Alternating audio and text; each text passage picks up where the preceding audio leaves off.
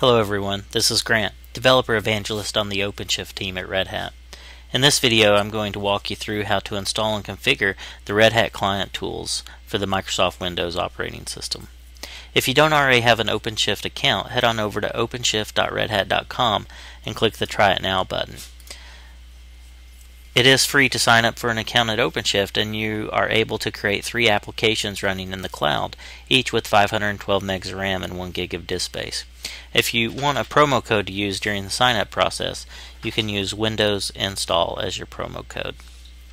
Once you have an account, you'll want to begin using the OpenShift service. We have 2 dependencies that must be installed first on the Windows operating system. The first one is Ruby for Windows, and then Git for revision control systems.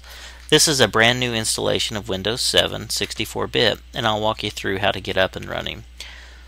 First thing I do is I go to rubyinstaller.org. I'll click the big red download button on the middle of the page. This will list the versions of software that you are able to download. I'm going to go ahead and select the latest version, then I'm going to select Run. Once the download is complete, select to run the application, and then the installer will begin to run. Review and accept the license if you agree to all of the terms. Select where you would like to install Ruby, and then make sure to select to add Ruby executables to your path.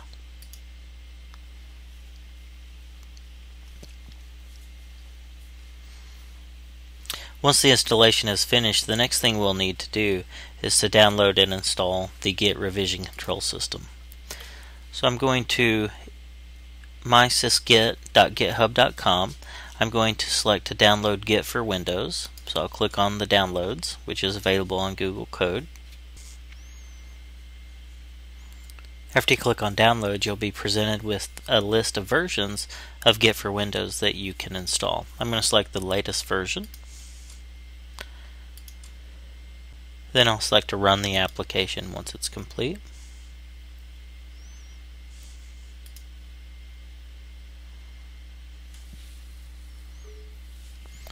As you can see, I have user access or user account control enabled because this is a fresh Windows installation, and it's asking for permission to make changes to this computer. I'm going to select yes.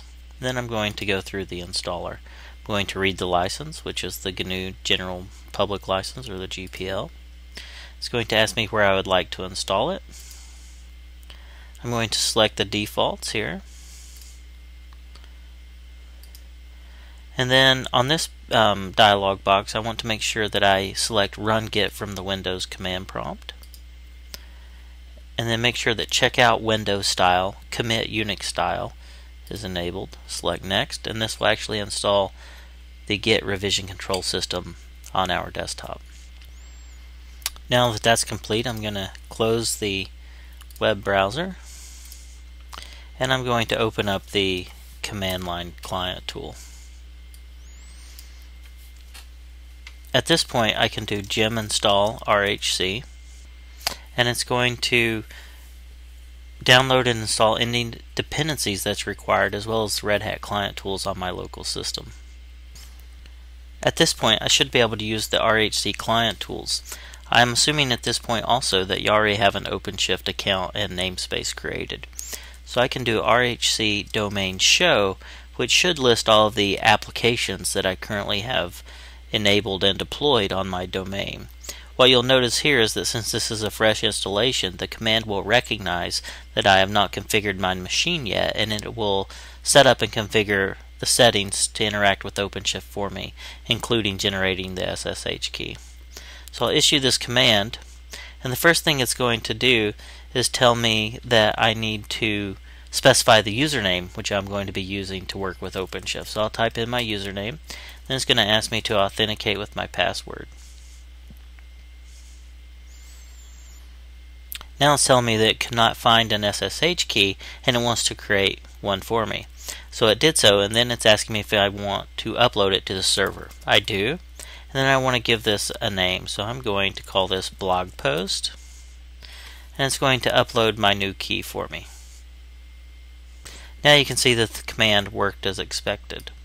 At this point, I can create applications or do any other necessary things that I would want to do with OpenShift.